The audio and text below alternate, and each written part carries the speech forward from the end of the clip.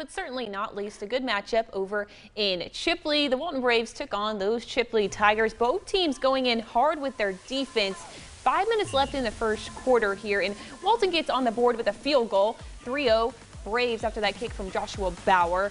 Braves defense going all out to keep the Tigers from advancing. They would end up pushing them into their end zone for a safety. Walton adds to that lead, 5-0 Braves now. Walton's ball again, a handoff to Kaziri Freeman, and he clears a path through the Tigers for a touchdown. It is 12-0 Walton now after an extra point. 6 minutes left in the half. A handoff to McKay Jones, and he gives the Tigers defense the run around for another touchdown. 19-0 after Walton clears another extra point. 2 minutes left in the second quarter. Chipley won't stop though. Isaac Berry launches the ball to Damian Robinson. He caught it for a Tigers first touchdown there. We promised he did. Our camera guy almost got ran over, but he did catch it. Score was 19-7 after the Tigers made an extra point.